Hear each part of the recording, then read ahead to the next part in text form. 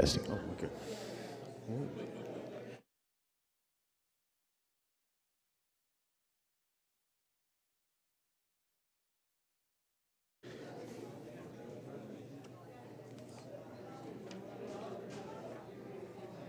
Is David here?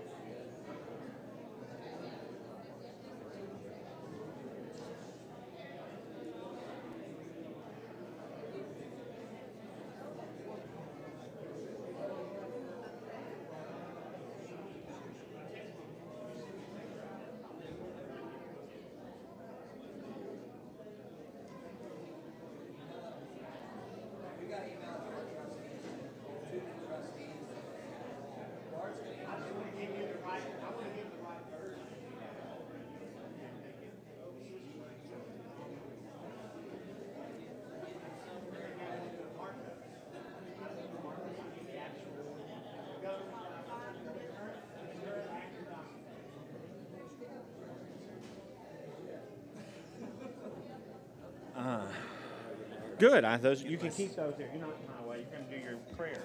You're not in my way. I have what I need up here. Is this the first in the series? It is, and I'm doing this on the Baptist freedoms. Baptist freedoms. Historic and cooperative Baptist freedoms. Okay. Okay. Yeah, that sounds good. Tonight is religious liberty. Get liberty.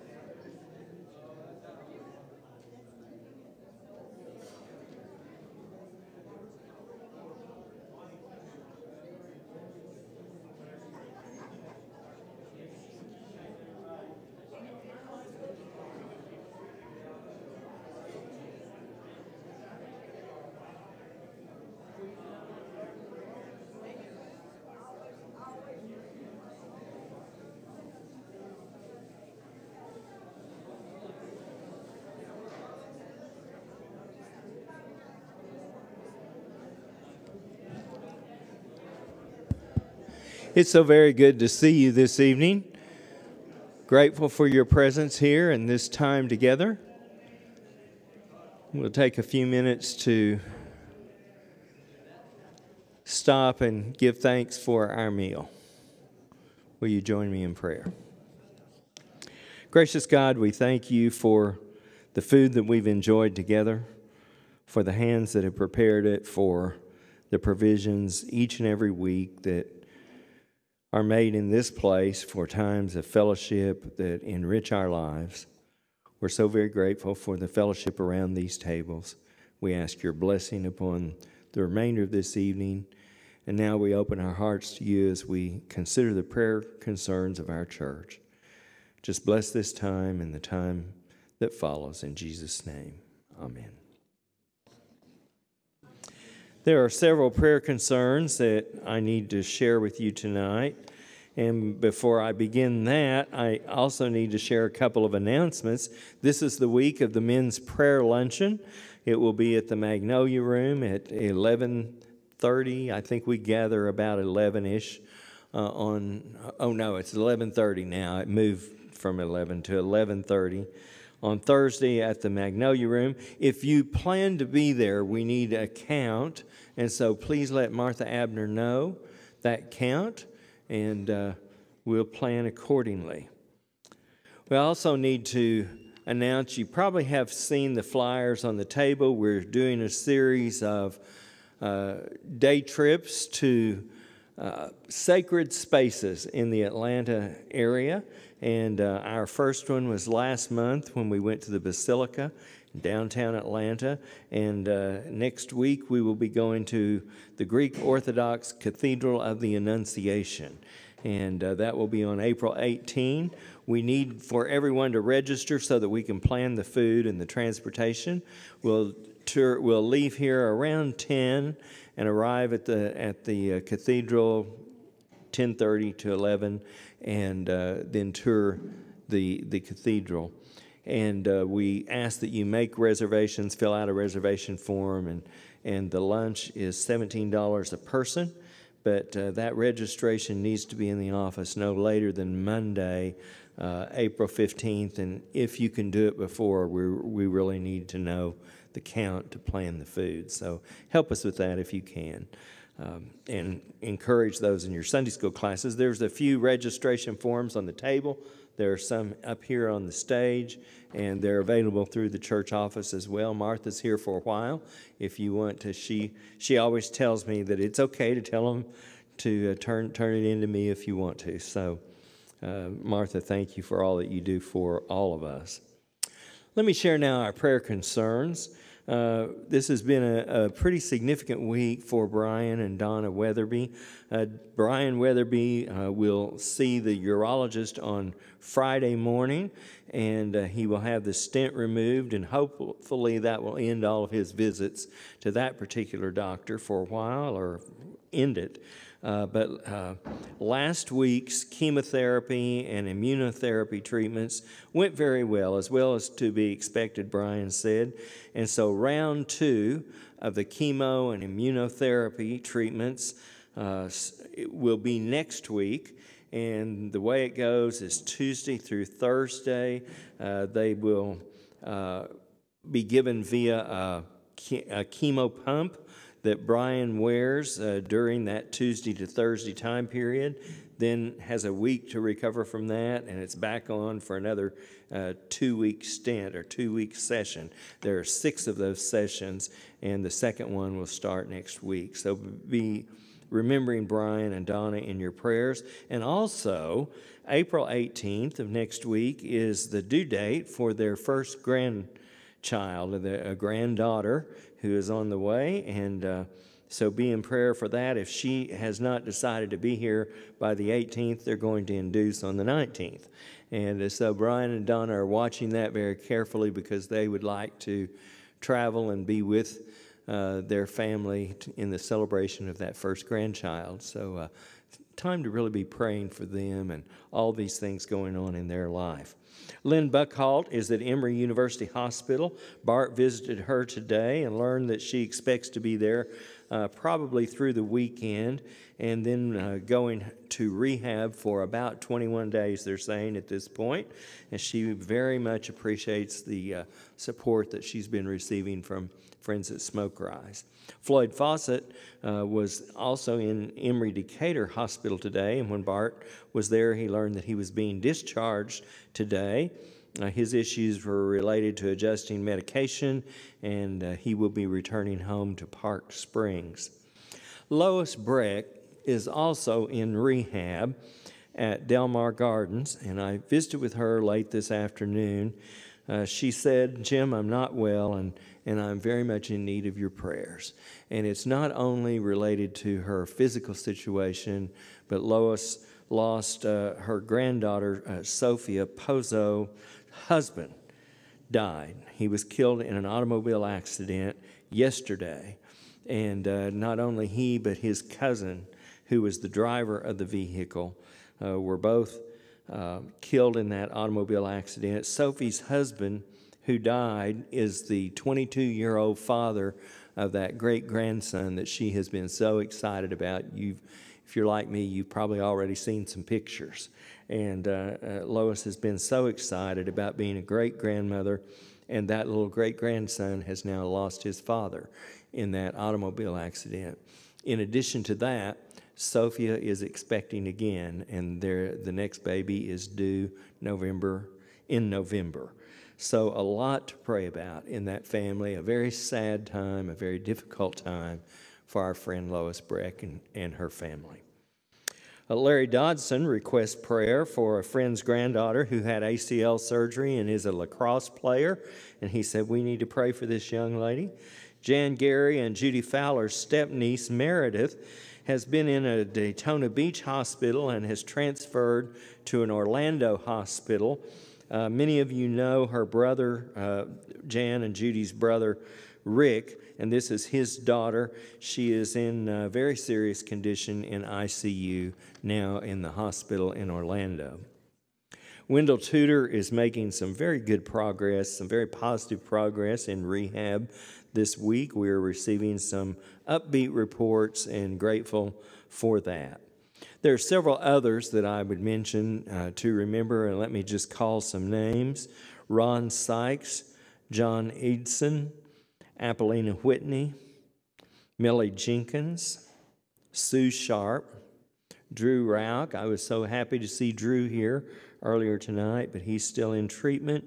Rick Reed, Jim Weiner, Grant Gibbons, Diane Richards, and Diane was here for worship on Sunday. We were so glad to see Diane and Scott. Judy and Hugh Buchanan, Bob Burkett, Dottie Robinson. Dottie will begin a new treatment perhaps even as early as this Friday, and she's excited about and prayerful about going through a new type of treatment in the days ahead. Victoria Crosby has requested prayer for her son Daryl. Craig Klesson continues to be on our prayer list, but he has received a very good report on the pathology from his surgery, and we're grateful that he's got those good reports. Marty Newcomb Thompson, Terry Bates, Glenda Jones, Marcia Pittard, Carol Gaines continue to be on the prayer list. We also want to remember the family of Jeanette Hatcher, whose memorial service was today in our chapel.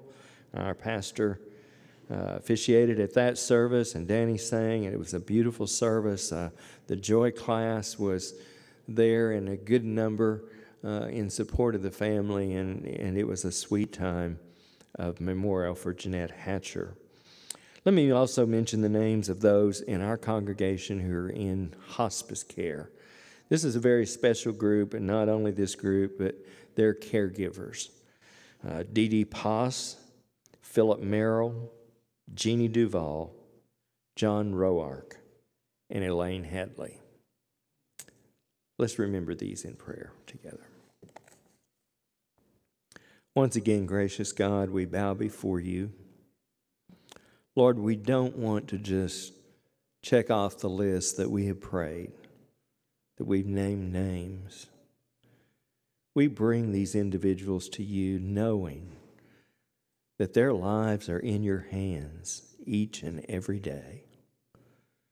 Lord, we pray for your healing touch, for the power of your Spirit, for your guidance, for your peace, for the strength that you can give to those who are so tired and who need extra strength just to go on. Lord, for so many on this list, we pray that they would be encouraged and that somehow those providing care to these loved ones would also be encouraged and strengthened. Lord, we look to you for all that we need, and we do not want to take it for granted. God, it's by your grace, by your mighty power, that so many good things happen, and we are witness to those things. We ask a special touch for Lois and her family. Lord, we're so burdened as we pray for them tonight. We pray for Brian Weatherby and for Donna, for that precious baby on the way. God, we know that you are providing all that they need every day, and we thank you for that. Pray for Wendell and Elaine. We pray for Lynn Buckholt, for all the other many names that have been mentioned tonight. We lift them up to your power and your grace. In the name of Jesus, amen. We are starting a new series on some Baptist distinctives, and Bart is the first up to bat in this series. I think it's going to be good, and he's going to come share with us tonight. Very good.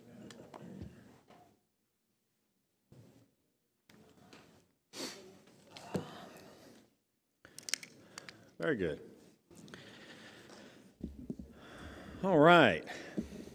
Well, I guess the choir's meeting tonight, so their religious education is going to suffer considerably, but that will be okay. We'll pray for them separate. But we are going to do David. You got the slideshow here. It's not really a slideshow; it's a cue for me. But you'll get to see the cues. That makes it easier to remember. So this will be good. Nothing fancy today. But I want to take you through a presentation of religious liberty. It's really not a Bible study. I bought my Bible just in case somebody calls out Scripture and we have to look it up. So if you feel so moved by the Spirit, we'll do what we can. But I will reference the Scripture generally tonight, and not a traditional Bible study, because there's much that can be said. And you forget, too, don't forget I'm a retired attorney, so I get fired up about this stuff. So, and we'll talk about that. We're going to start by defining religious liberty, and I'm going to give you the definition that I prefer, that I like for religious liberty. And so I'll admit my bias. This represents my bias on how we define that. I've heard it illy defined. Let me just say this from the outset. This will help us understand where we're going tonight as Baptists. As Baptists, we do not believe religious liberty includes the right to impose ourselves on others if they don't want to be imposed upon, which is the opposite of liberty. But there's some folks that will say that we've curtailed their religious liberty because we've told them that they can't compel others to think what they think, you know. And this, of course, is the opposite of the definition that we want to start with. Let me also say that I speak out of someone who if there's any propaganda I believe that has its own propaganda, it comes out of the historic Baptist and cooperative Baptist tradition. It just does. I am so steeped in it, in my own thinking and in my own background, and have heard so many presentations on it, and have hung out with so many people who are like-minded, that I can barely think about it any other way, Okay. And that could be to my detriment at times because I don't hear other voices often because I just don't hear, I haven't been, it's been so long since I've listened to any other voice on these matters. But I'm very steeped in that. And I have taught in those circles for a very long time, since I was very young, since in my earliest time in college, taught about these things and talked about these things. And they were taught to me when I was in high school. In fact, 11th grader in high school, one of our Sunday school leaders in my little Southern Baptist church, my dad's church in Port Salerno, Salerno Road Baptist Church in Port Salerno, Florida, which is in Stuart, Florida, in South Florida. And we decided that the youth needed to know about the Baptist faith and message, and we found most of it very boring. But the part on religious liberty just blew our mind. Because we were raised a little more strict, if you will, in certain periods of my life. And I thought, oh, I didn't even know we believed this, And I was looking at these things, and it was exciting to us to think that we really were free to dissent. And, of course, we immediately, especially when the part's on soul freedom, my brother and I were quick to let our dad know, well, we can disagree with the pastor. He's like, now I'm your father. Yeah, but it says here, it's in the Baptist Faith and Message. It's a 1963 Baptist Faith and Message. So we were exposed to that. And it really was exciting. Now, here's why it's exciting. Because Baptists do believe in freedom. They truly do, and historically have. And Baptists have bled for this. I mean, they have literally bled for it, been persecuted for this. It's hard-fought freedom, and we know what that means. And it's important. And Baptists, at times when other denominations thought they had it right, Baptists have corrected them. Let me just be so bold as to say that. We have corrected other denominations on these matters at times because they've fallen into other pitfalls. And we've done that often by defending sometimes denominations and other folks who don't believe what we believe, but defending their rights to believe it anyhow. And they've learned to appreciate us in that capacity. And I think we have a lot to be proud of in that tradition. And I'm proud to be in that. And I defend that when people, you know how folks are. They have their own biases about what you are and where you are. And when people hear you're a Baptist minister, oh, good, They don't realize till they have a religious freedom conversation, oh, this person's some kind of a strange radical, right? In a way that they don't think, right? And you can really surprise people. And they'll find an ally they didn't know they have often. And so there are ways that just on religious freedom and talking about freedom and the freedoms we're going to discuss, the freedoms that Baptists uphold, that are ways that you can connect with people in witness. In practical witness. I mean, to say to another person, man, I respect the right of your soul to think something different from me, and to say something that's even offensive to me, and to hear you and to listen to you. And I hope that you'll listen to me too. There's no better way to have a conversation with someone who's afraid to talk to you, right?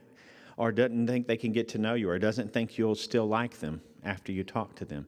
No better basis than to say, I am going to hear you out, whether I agree with you or not.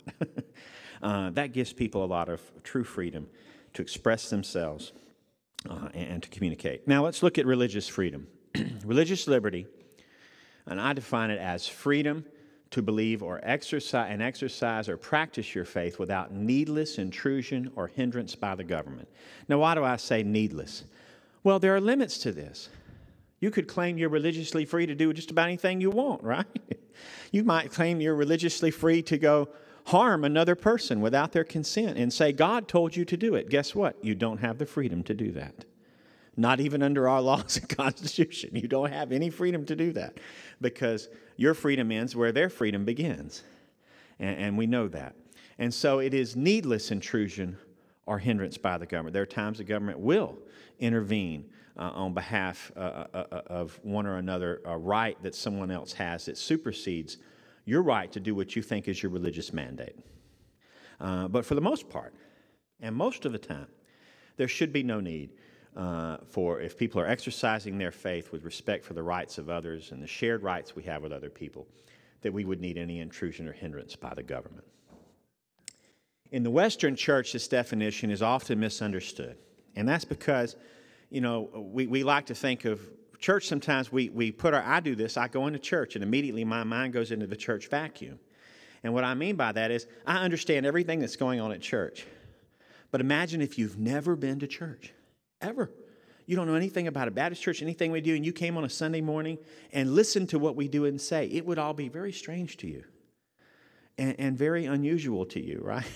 And we go into this sort of vacuum, and we sort of think that this stuff just happens because we read it here, or we saw Jesus say, "Render unto God the things that are God, and Caesar's that are Caesar's," and we just all read that the same way and understand it the same way. But there are broader influences than just what you're going to find in the Bible. And the Bible informs our judgment on religious freedom. But you need to know that in the Western church, the definition of religious freedom has its roots most definitely in the Enlightenment. And that includes ties to Scripture, and often people would proof text Scripture. Even Enlightenment thinkers would find their proof text in Scripture for why they think this is a rational, reasonable thing for us to believe and do. Notions of individual autonomy and conscience were essential elements of human dignity in Enlightenment values. And many devout, believing Christians and many devout and believing religious people who weren't Christians subscribed to this Enlightenment principle and found a basis for that not only in their religious and holy text, but they found a common language that they could share. And to do that, they had to have some general tolerance emerge among them. To say, even if I don't agree with you, I'm going to at least tolerate you, right? So it's implicit and explicit in many places that this is chief thing. It's a cherished value, a general tolerance, and that was a new idea. And we won't belabor it tonight. We don't have time to go through all that.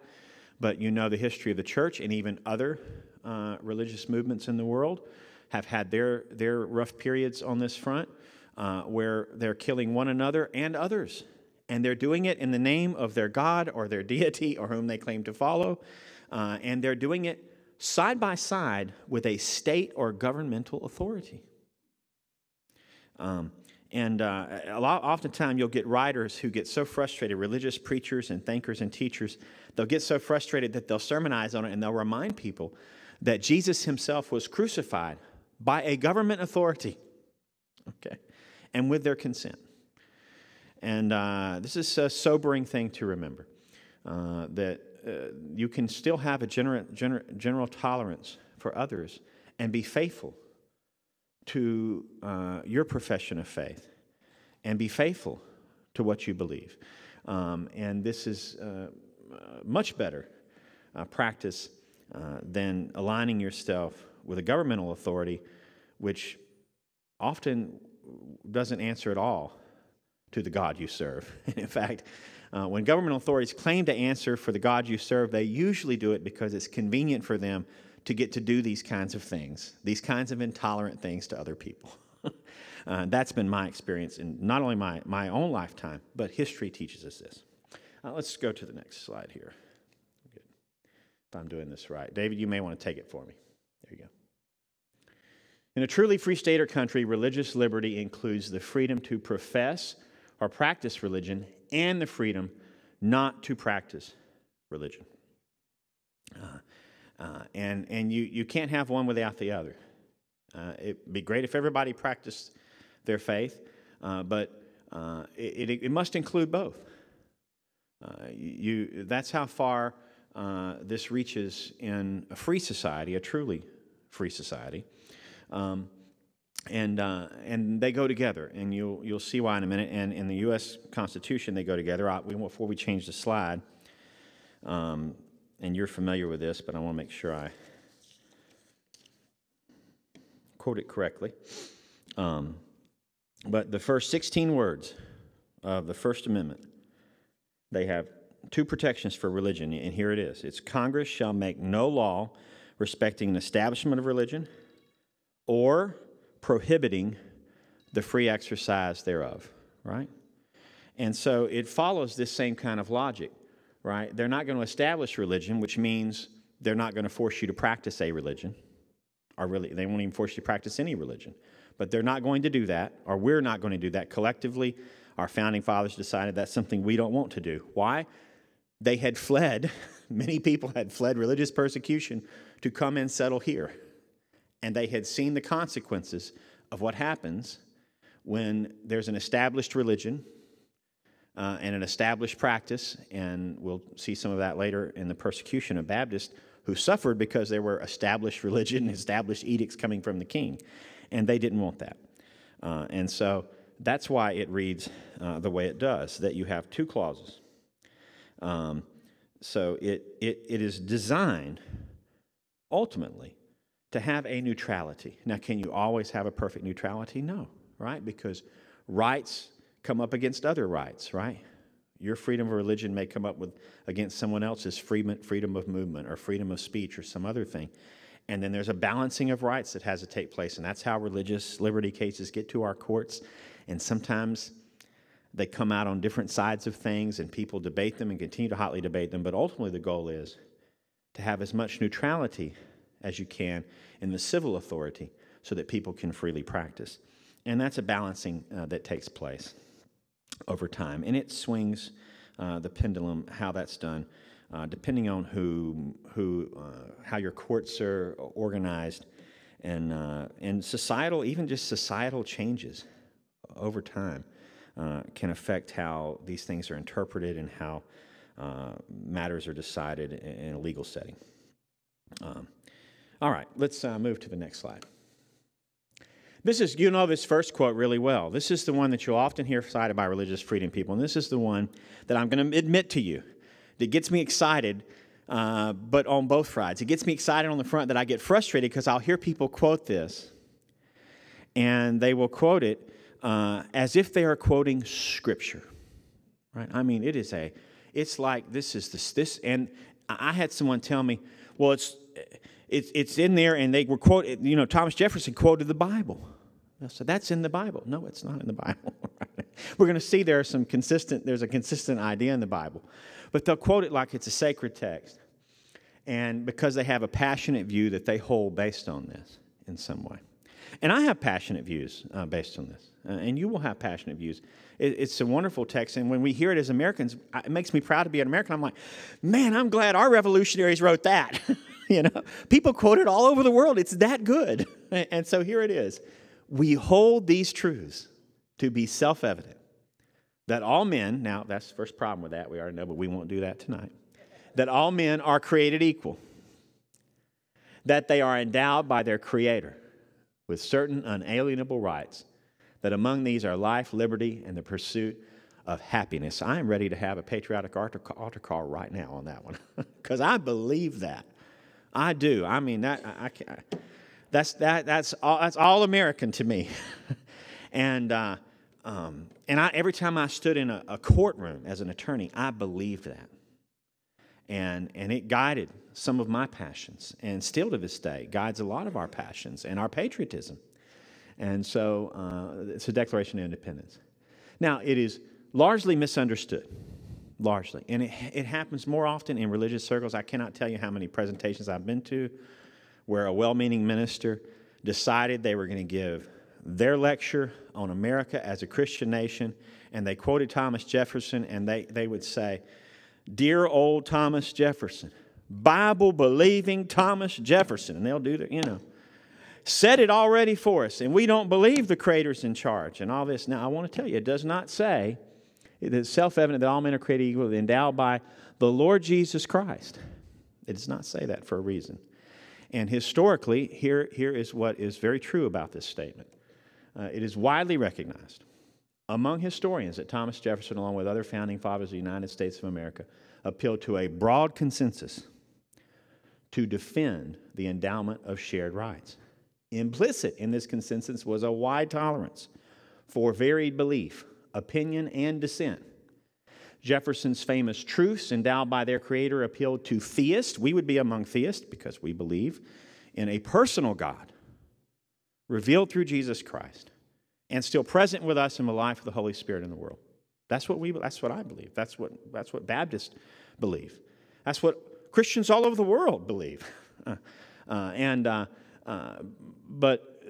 we can believe that and see the word creator, and it has that meaning and that purpose for us. But it also appealed to deists and theists and enlightenment notions of natural law, which among the intelligentsia and the I don't know how to do it without talking class, because it was a classist group of men who were well-educated, who debated and argued these matters and did it openly with a high level of tolerance for each other, and did it most of the time civilly, but not always, right? They still had those shooting things, right? What do they call them, where they had duels? They still shot each other over things back then. People are still shooting each other over things today.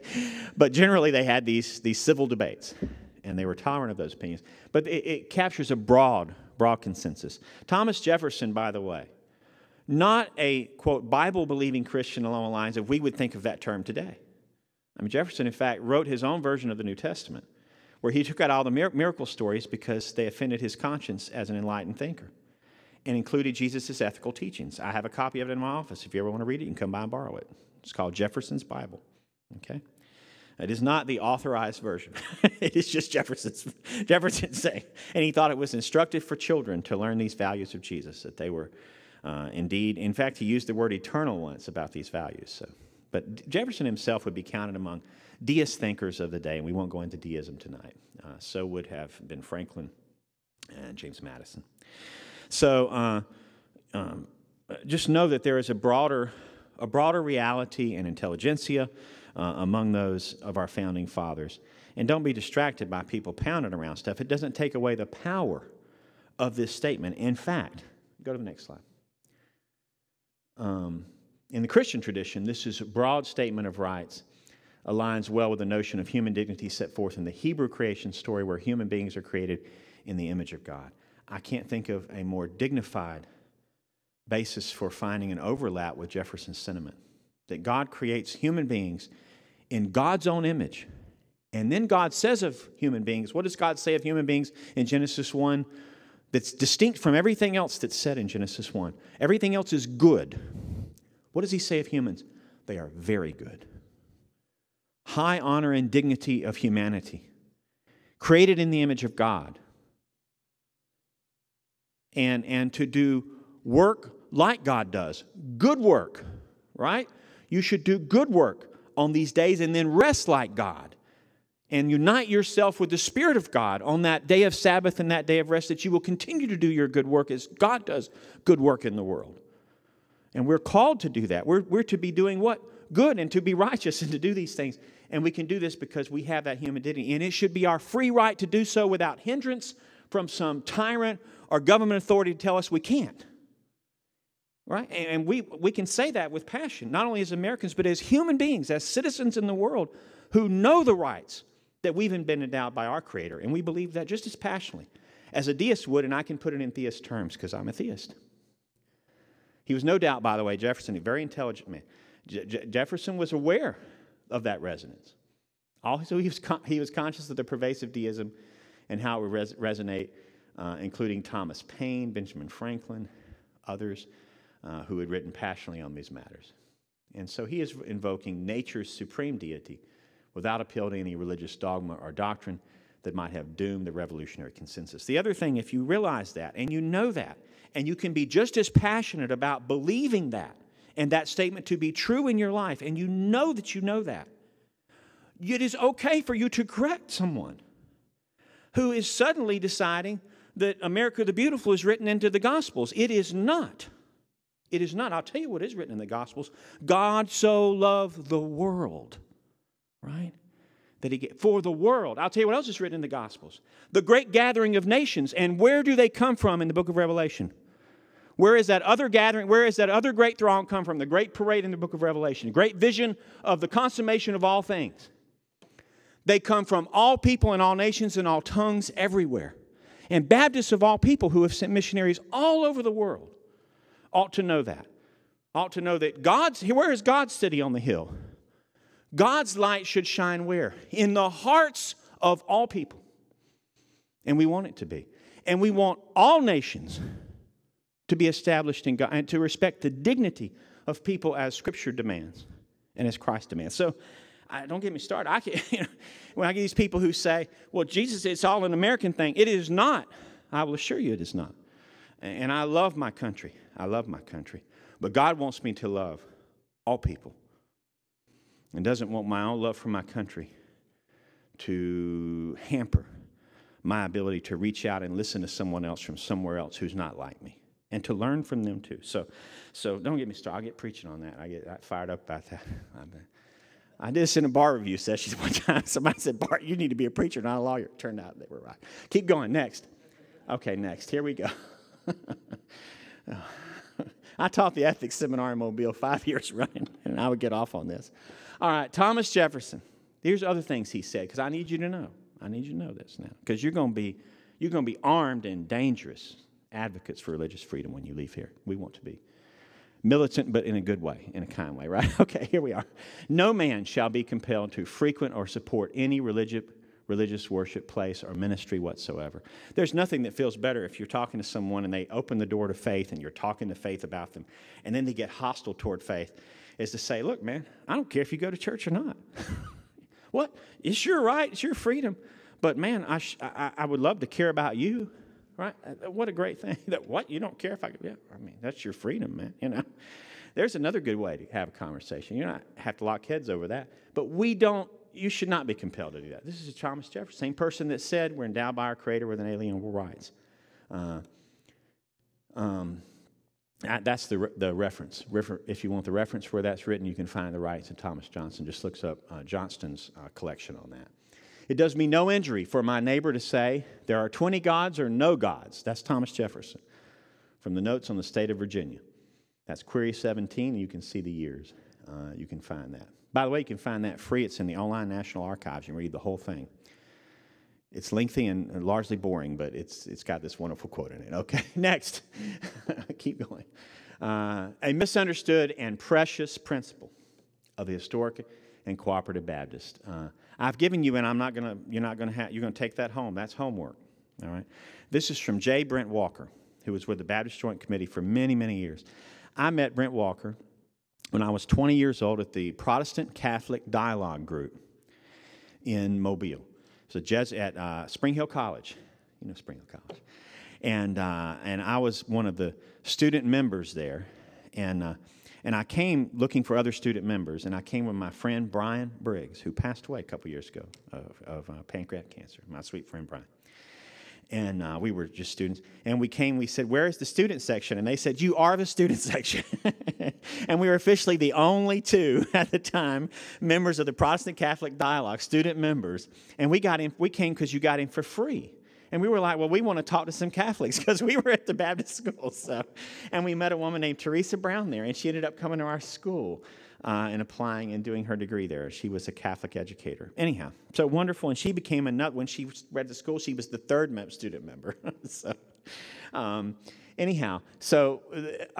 I met Brent Walker, and he was so wonderful. And he was such an advocate for so many years. And James Dunn before him, because he worked and was mentored by James at the Baptist Joint Committee. He gave this presentation, and he talked about the separation of church and state. And there's such hot words. I mean, you'll say this to some people, they'll go, "Oh, you must be a communist," because you believe in the separation of church and state. But what are you talking about, a communist? It has nothing to do with communism. But there's this rhetoric around separation of church and state that gets religious people fired up. I mean, they'll just say, well, no, I believe that this should be God's country. And I'll say, well, no, that's not what I'm talking about. But let's see what we're talking about. Let me refer you to the 5 myths, and I'm going to go through these very briefly. But you can read on this. Myth number 1 is we don't have separation of church and state in America because those words are not in the Constitution. But I will tell you, if you read the Baptist Faith and Message 1963 and these other matters, it's very clear that is a historic Baptist principle. Historic Baptist, we've championed that. Why have we championed that? Because we serve King Jesus. And we are first and foremost citizens of the kingdom of God. And we do not need a state authority to do our work for us. We rely on God to send us out. we also don't want the state to conscript someone else to come to us to meddle in what we're trying to do, because it's not their business, because we're free people. We're free Baptists. And so we defend the rights of others to be free of having an established state, church, or religion. So the words are not there. You'll see where they are there. You'll find The Hedge of the Wall of Separation by Roger Williams, famous preacher of his day. Even Alexis de Tocqueville, who is the most abused, by the way. He is much abused by those who I guess, want to establish Christianity as the official religion of the United States. But even de Tocqueville, and you'll see his quote there, "I commend it to you." It is very, you will be a powerful advocate for, not even if you don't like the word separation of church and state, you'll be a powerful advocate of freedom for all people to not have the state tell them what they ought to believe, because it's not the state's role. So there we have that. The second myth is we do not need or want separation of church and state because the United States is a Christian nation. Now, hear me well on this. Hear me well. Jesus is Lord of my life, and I want Jesus to be Lord of your life. But Jesus himself does not compel, right? Whosoever will, right? Let them come. And it is central to Baptist belief that one must come and one must confess and one must make their own profession and work out their salvation with fear and with trembling.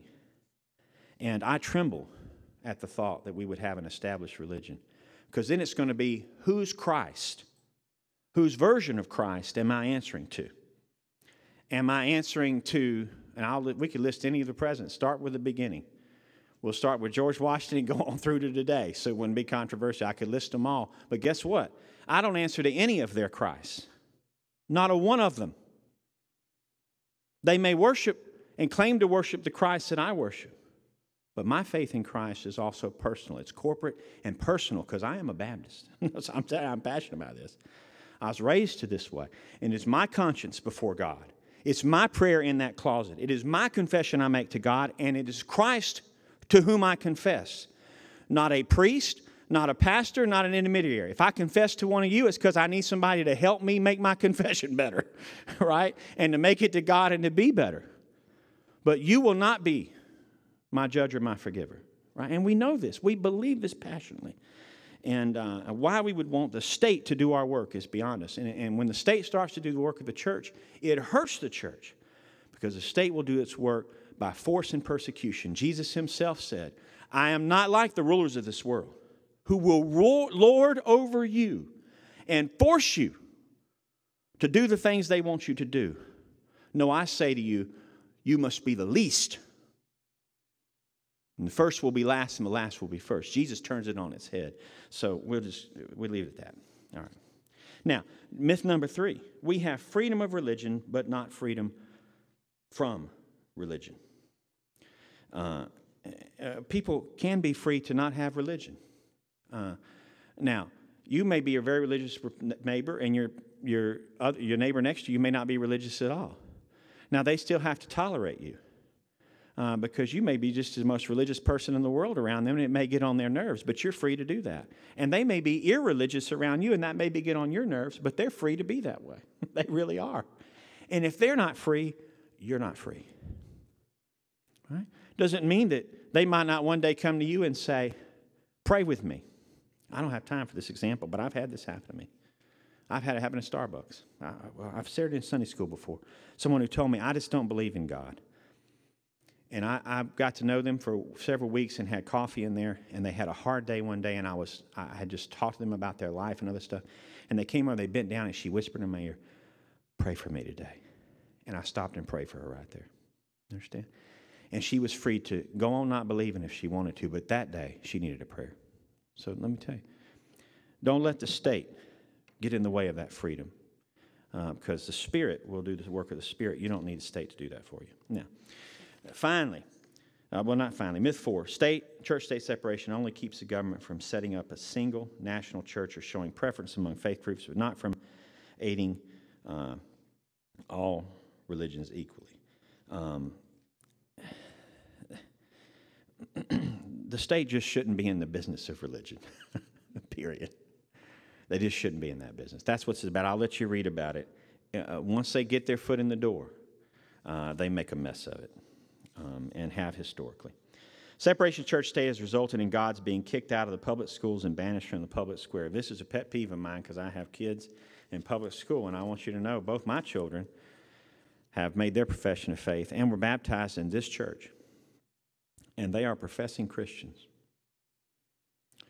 And I know many other professing Christians at school. And they have friends who are professing Christians in other denominations. And they have friends who profess faith in other religions and have other religious commitments. And they have friends that are professing in Christian denominations that have beliefs far flung from what we would have that sometimes seem strange to us, but they have friends in those groups too.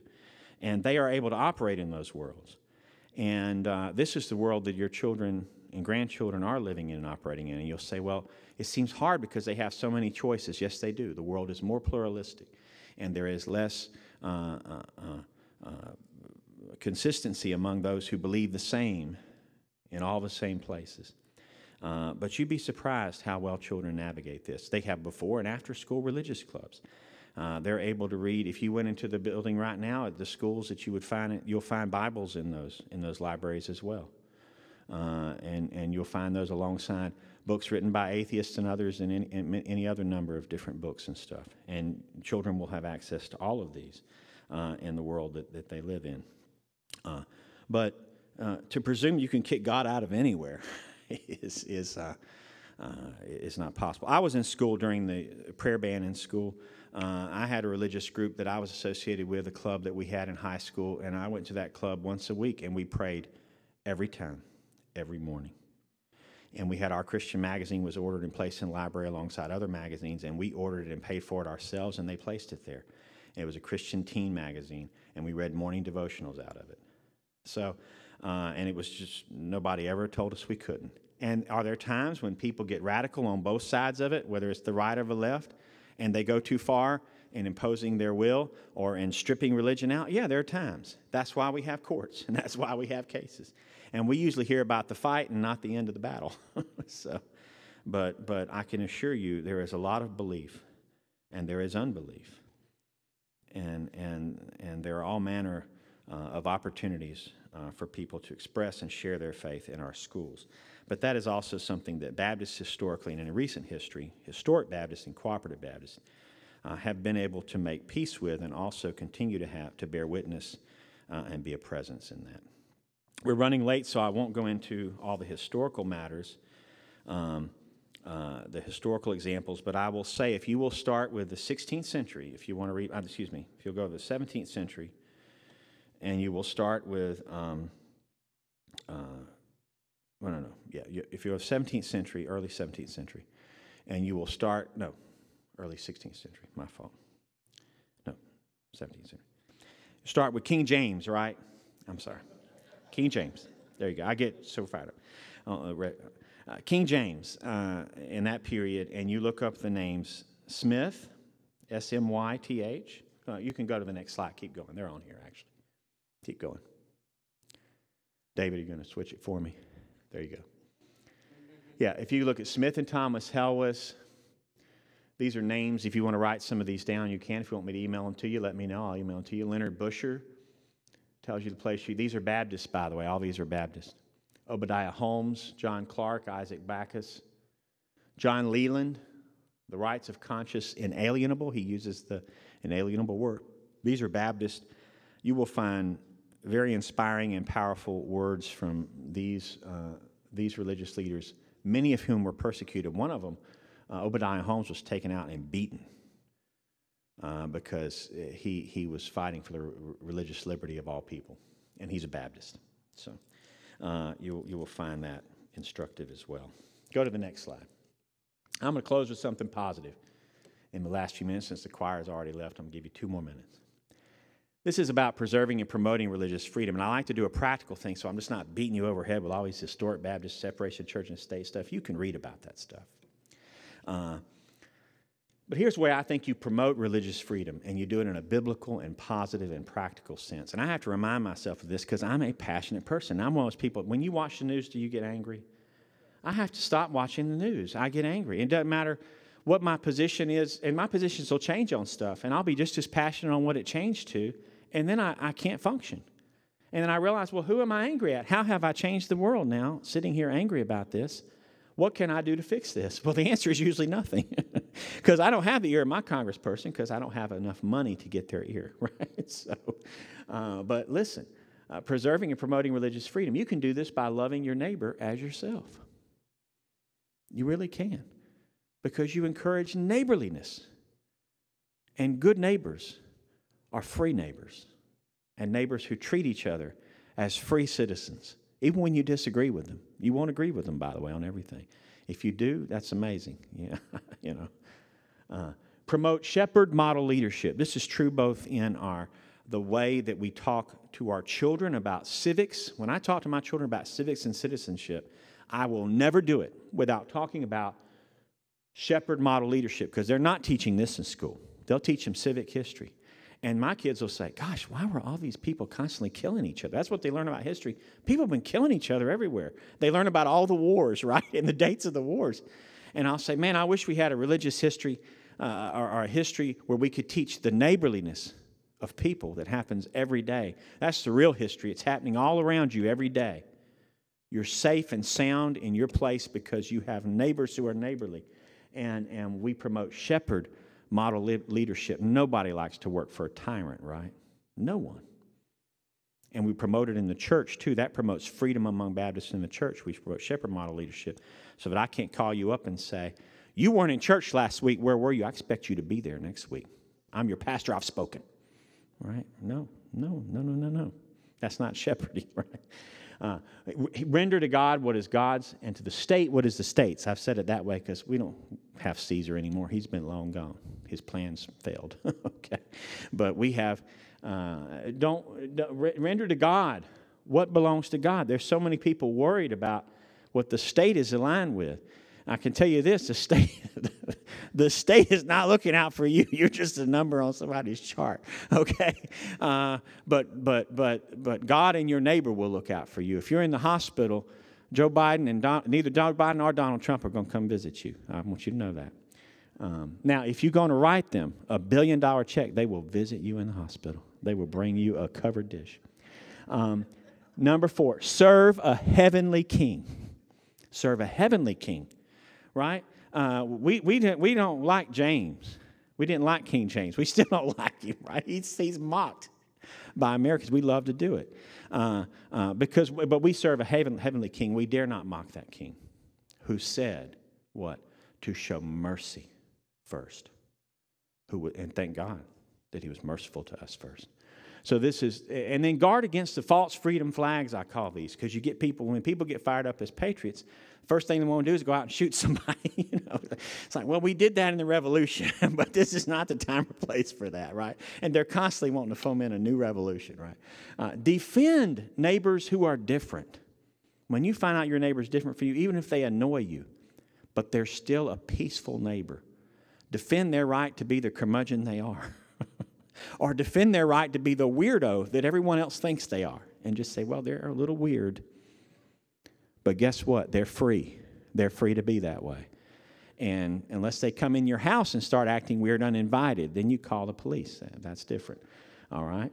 Now, and shun authoritarians. I have prayed prayers for in church, and somebody said, boy, that prayer sounded so violent. Because I've done it since I've been here once. I was like, Lord, break the rod of oppressors and authoritarians. Bart, what are you talking about? I'm talking about tyrants. Break the rod of the oppressor and the tyrant. Because I don't want an authoritarian over me. I don't need some government person come tell me what to do. I don't know about you, but we don't need that. If I'm behaving myself as a good citizen, they can go on away to do their business.